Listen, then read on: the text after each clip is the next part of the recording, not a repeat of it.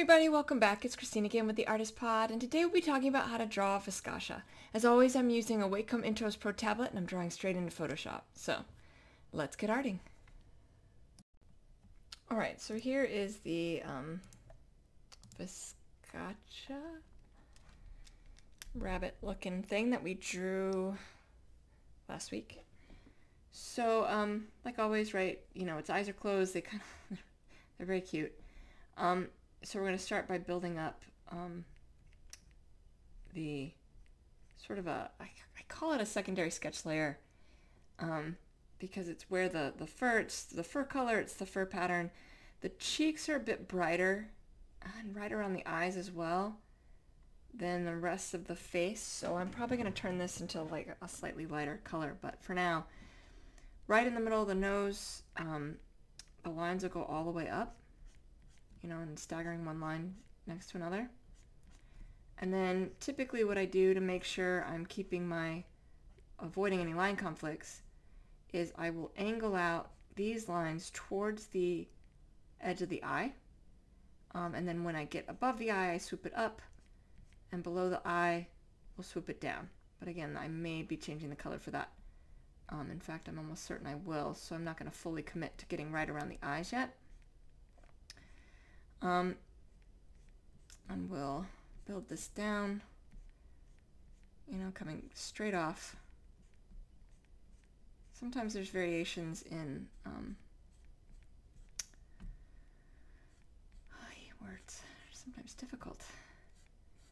Sometimes there's variations in like wrinkles or something else, in which case I'd loop it, right? You have like the nose here, so it might loop a bit, and it's going to loop as I'm bringing it, changing the direction. But otherwise, for the most part, I'll keep it going straight off. And we can push this down a little bit. So same thing on this side, right? We'll aim this for the corner of the eye. And then above, it'll go up and over. Right, up and over. And then below, it'll swoop under. And again, I'm not fully committing to that because it's a different color. Just that little bit. And you see it sometimes with animals, right around their eyes, or usually their mouths and underneath, but sometimes they're right by their eyes as well.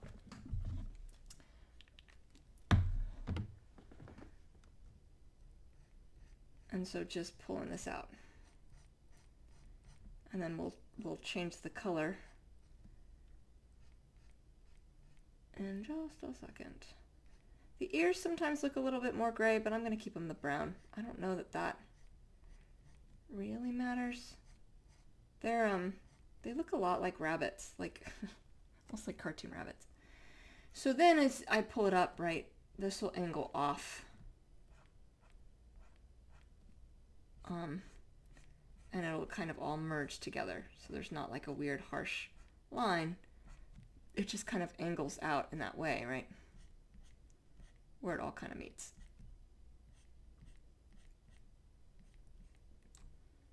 I'm going to bring this a little bit further down, just like I did on the other side. Go ahead and get the ears in. Hair on the ears is often a bit shorter, much like the hair right down by the nose. By the nose, it tends to be more consistently shorter. It's not always shorter by the ears. Depends on the animal. You know, some dogs, the hair on their ears is really long. Or other animals, I'm sure, as well, that I'm not currently thinking of.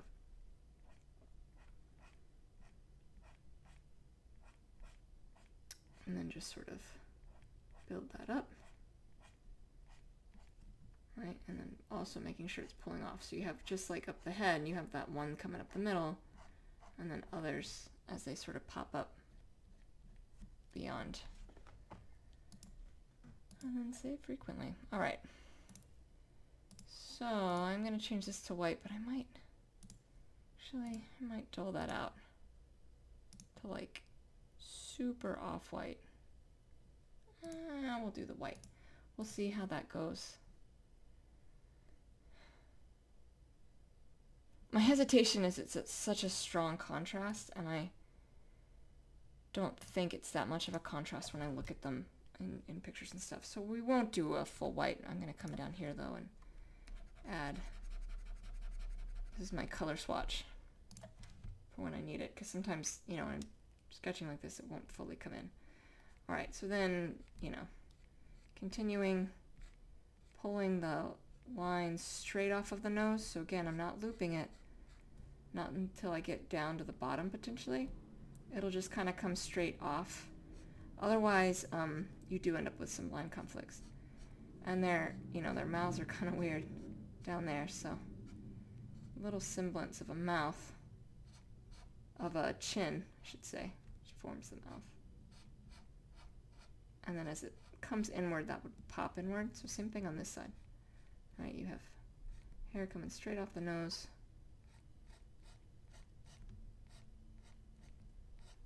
And then we'll do by the eyes.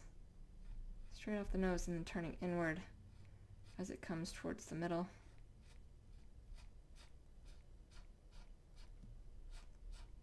And then the fact we're stopping the lines will help indicate where the mouth is. Oh, don't make any wild, crazy lines that are too big. And his eyes are closed, so this should go a little faster because of that. I won't be drawing in the eyes like I usually do. All right, we'll have that little bit of a mouth tucking out down here. So if I took this off, that's what we're looking at so far. All right, so above the eye, right, sort of swooping, because our eyes are a ball on our head, so you have kind of that swooping action, and then underneath the eye it'll come straight down. Usually a little differently, but usually the eyes are open. Right, swoop up.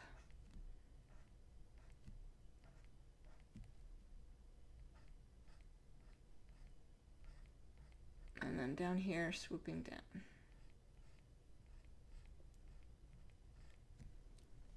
Yeah. It's definitely a good start. Okay, so I'm gonna get the nose, which will be the same color as the darker fur. I'm gonna do it on another layer.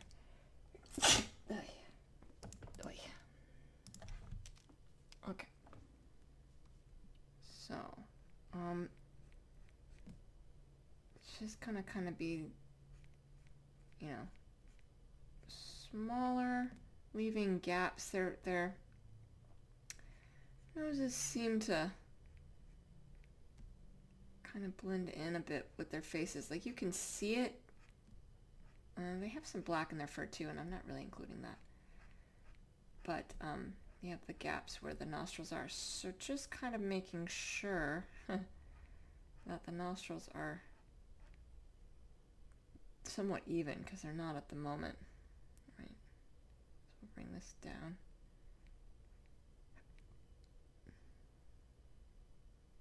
This up.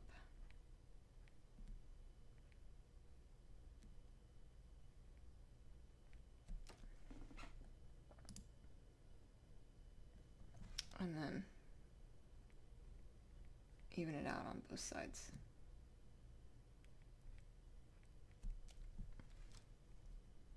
Right, and I can see it a little better here. Right, narrow this out. Fixing just a few things on the fly. Okay. The other thing we're gonna do is get the ears all the way. They'll be white coming out of, you know, from behind here, but the rest of it is gonna be the ear, so, or the same dark fur color. So just filling that in. I'm gonna finish getting the ears in, and I will be right back. And then we'll add white fluffs. Just kind of coming out of, nothing big. It's kind of like rabbit's ears. They've got kind of, not the big fluff that we'll see with some animals. It's just kind of this white fluff poking out. So we'll have that poking all the way out.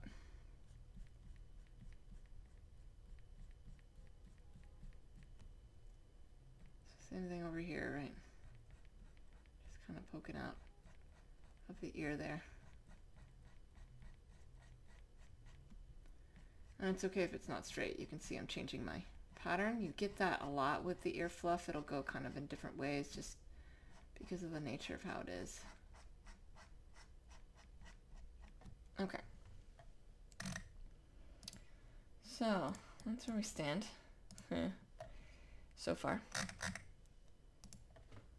So we're going to start with the darker fur color. And I am going to take off, these, when I'm just sort of sketching out sometimes the lighter color, right, and I intentionally did this, I made it very close to the darker.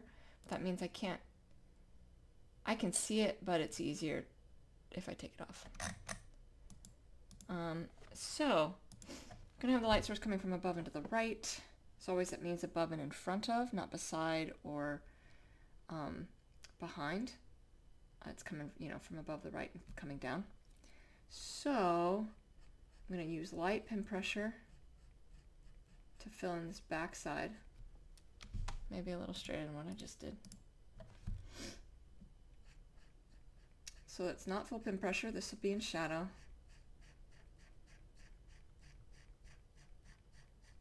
So backing off the pin pressure lightens it up. And some of this will be in highlight, but I'm going to give myself what I call a long runway. Basically making more shadow than I need because it's easier to add highlight than it is to take highlight away with this particular style. Alright, so it's going to come all the way down.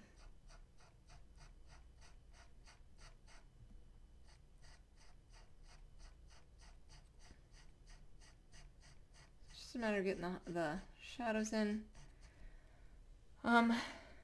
All edges will be in shadow, so even this side is going to have a little bit, not a lot, but a little bit, and that will shift as we start adding some highlights because we'll have to blend the highlights into the shadow. I don't give myself a long runway on this side. So just that light pin pressure, that's how we indicate something's round. Now if the light source were next to it, that's not true. It would be highlighting the edge, but because the light source is in front of it, not so much. And if the light source was behind it, you would get like a silhouette around the edge, so the edges would be brighter as well. Potentially including like the head or something else, depending on where the light source is. And then, you can control how much the ears are tucked back, depending on how much shadowing we do, where the ears would be connecting in. There definitely would be here. Question is, would they be connecting at any point through here? The answer is probably, but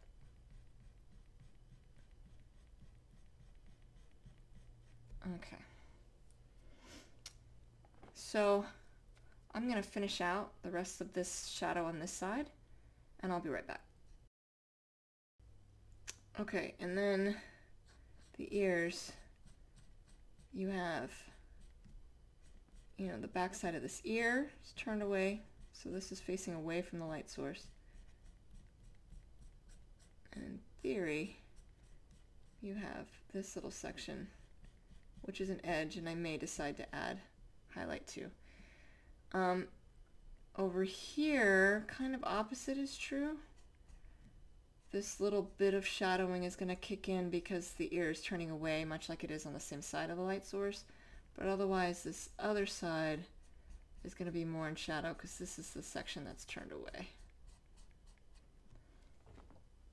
And then, of course, the inside of the ears. So I'm going to do light pin pressure, filling in both ears all the way up to the light. And I'll be right back. There will be some highlighting in here, but it's going to be easier to just do both ears in shadow first. So I'll be right back. So then the rest of this is full pin pressure.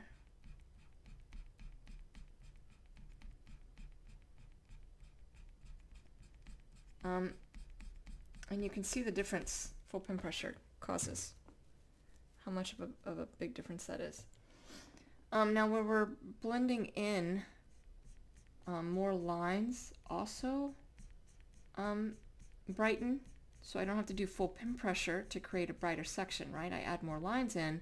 This is still light pin pressure. You can see how it's coming on, but as I add more lines, it brightens it up really quickly. I'm going to do that on areas where I'm blending it, because otherwise it becomes hard to blend. So I want the full bright, but if I come up to the edge like this with full pin pressure, it makes it hard to blend that in.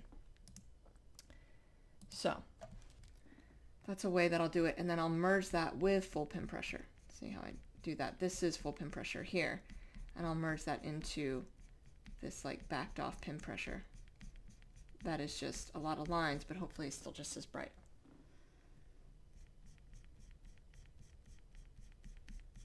And see how that's building up, and that allows me to merge it into areas that are in shadow.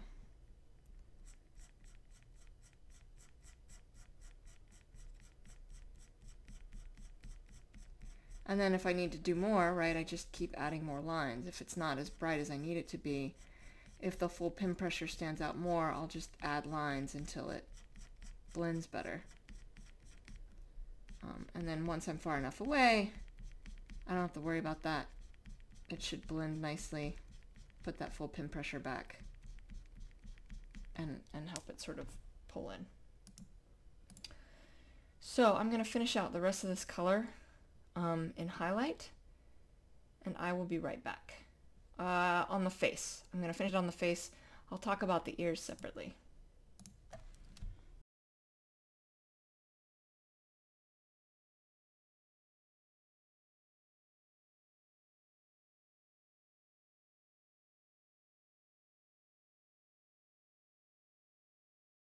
So we're about to get into the ears, but you can see this is what I mean when I have a big runway.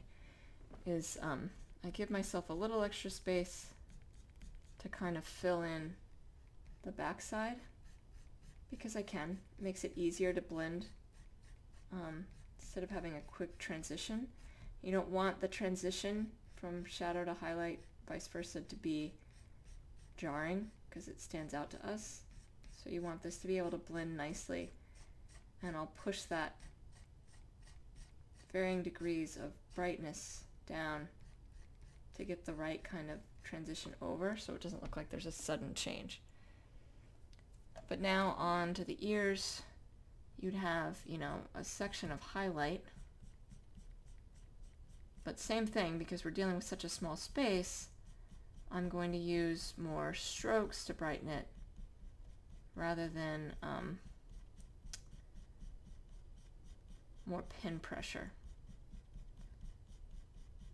Right, so filling this up all the way over and run that into you know, the head here.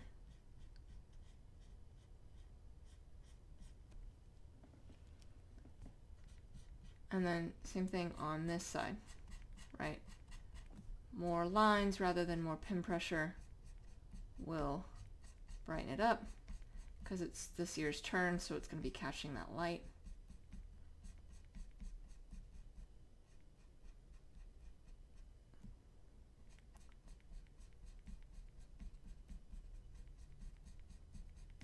Depending on how far down the ear goes, it might not, you know, be so bright all the way down. Like if it's really down here and the head's blocking it, it might not be so bright as far down. But they're pretty high up on the head, so that would catch. And then we have kind of the inside of the ears here, where you know, I'll do a little bit of a burst right along the outside here. It's nothing big, and all I'm doing again is adding more lines, not more pin pressure. Right, filling this in.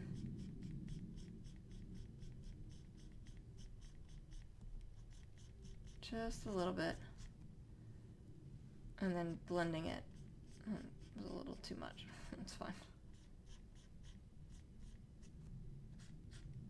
The white will temper some of that too, and then we'll do the same thing over here but less, Right, that's also why there's a gap here. It's going into the ear, and I don't want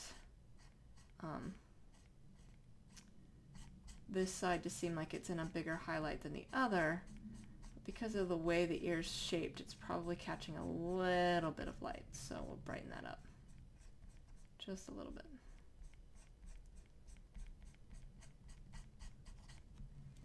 Okay.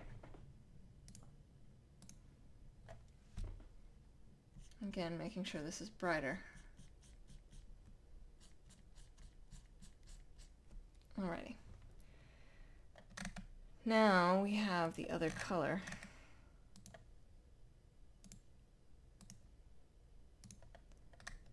So I can go ahead and throw that layer back on. And then, they really are kind of cute.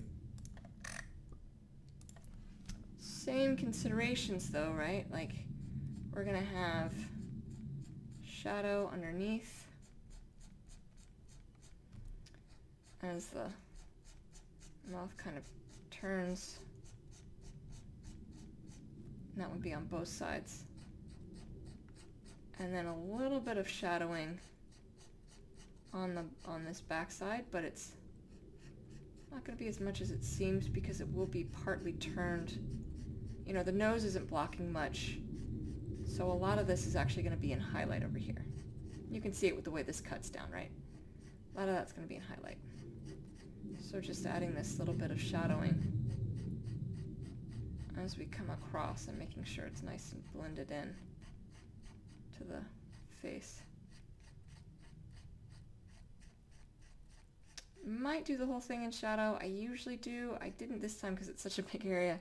Didn't think I needed it, but we'll see. And then for this, right, this whole inside is turning inward, so this is in shadow. On the right, you know, on this one, on that inside line. And then again, just like the other one, underneath will definitely be in shadow because that's underneath. So clearly blocking the light, that light pin pressure. So it pulls over. And then what I haven't decided yet is if this is an edge. Because if it is an edge, which it might be, I do have a different fur direction, which indicates this sticks out, in which case that would be in shadow, because all edges are in shadow. If I can't see where it's landing, it would be in shadow. And then the chin, I'm going to do is all shadow, but it will have a little bit of highlight on it. So just this little bit. Well, that's the chin. It's pretty small on these little guys. Right, and then we can adjust as needed. And then, you know, we'll have shadow down where it's going under in the eye here, all edges in shadow. So as this eye bulges, this will be in shadow. Same thing with underneath, that edge is in shadow. Making sure it's lining up. And then, you know, all the way on that top line of the eye. And then same thing over here, right? We have this big section of shadow, so I'm actually going to do this whole thing in shadow, but probably not sticking that way. And then up here, likewise, you have that edge coming out in shadow. Gotta fix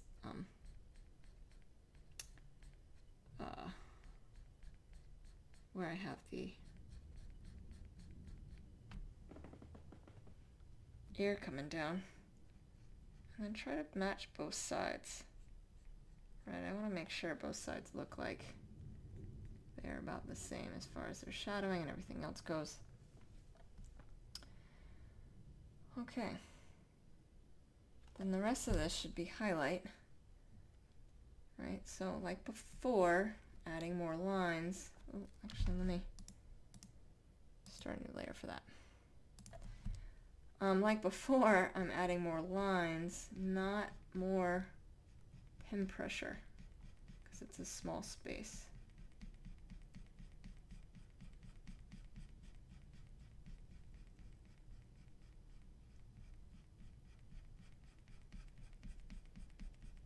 then going into full pin pressure as we come up to an edge. Same thing underneath. Right on this edge, it's more lines to create the highlight. There would definitively be highlight under the eye.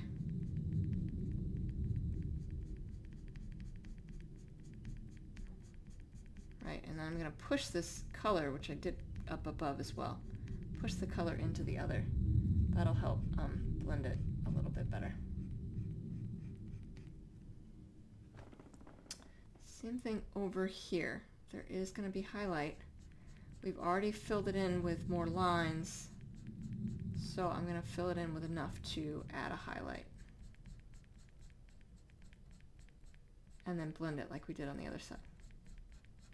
Right, so pull this color further over. And then underneath, same thing.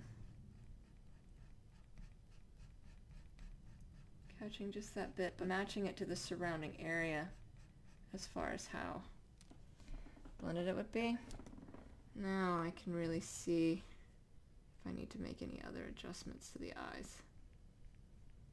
Pull this up a bit. Yeah. All right, and then down here, same thing. We're gonna have more lines, not more pin pressure as we fill this in. And then it comes into this middle, kind of the same thing. So I'm going to finish out both cheeks, and I'll be right back.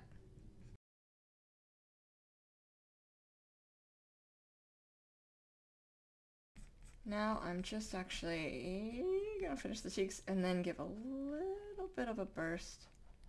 Again, nothing big. Let's see, that's just about it, right underneath. Gives it just enough that it's there, but not enough that it takes away from anything. And then again, blending out this color by pushing it into the darker color. It's always easier to take a lighter color and push it into a darker than the other way around. Okay, so we've got to do the nose and fix the ears, right? Like I have the ears here not coming down far enough because it doesn't go all the way into the head. So we just need to fix that by pushing this in and making sure it goes all the way into the head. Just like that. Okay, so then the nose,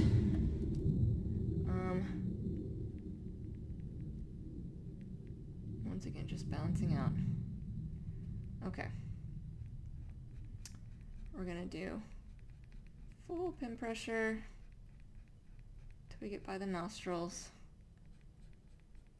Full pin pressure. And then, you know, we'll pull this over kind of underneath. We'll have a little bit over there. And right, we'll have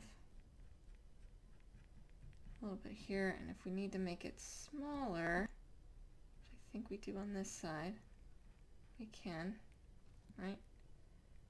Just to balance both sides out. Yeah. Okay. But we want this to kind of seamlessly blend, so we'll take out that edge. The nose shouldn't have an edge, really. Should be matching what's happening around it. It's just distinctly a little different, right?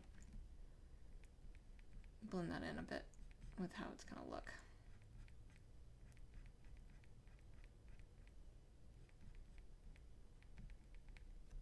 Yeah. So then all we really have is the white on the ears and any whiskers, and we'll be done. I think we are going to add whiskers. So white on the ears, right? I'm going to do this really, you know, doesn't take much. This is again backed off pin pressure at first because I want to build this up slowly. I don't want the white of the ears to be overpowering. I did start a new layer, right? Yeah, I did. Right? And so same thing over here. White of the ears, just sort of filling it in with more lines to get the base filled in, and then we'll add a little burst of light. It's not going to be anything major though, the nature of how it is.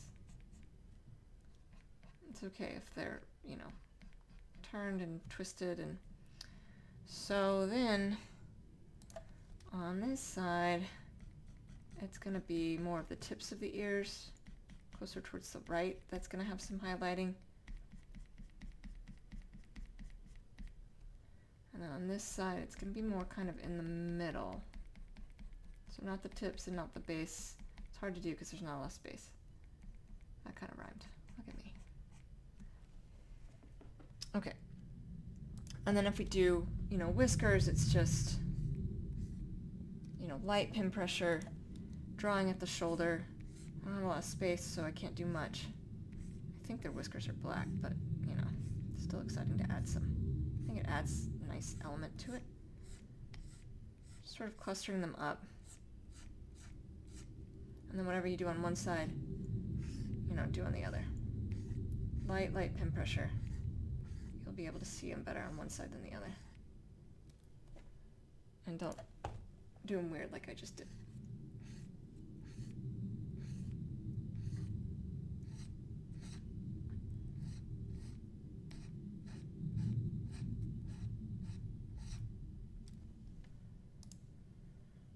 Right. And there we go. Alright, so that's how you draw a Viscacha. I hope that's helpful. In the floating nether next to me I have other videos of art tutorials I have done, and I will see you all soon. Thank you so much. Take care.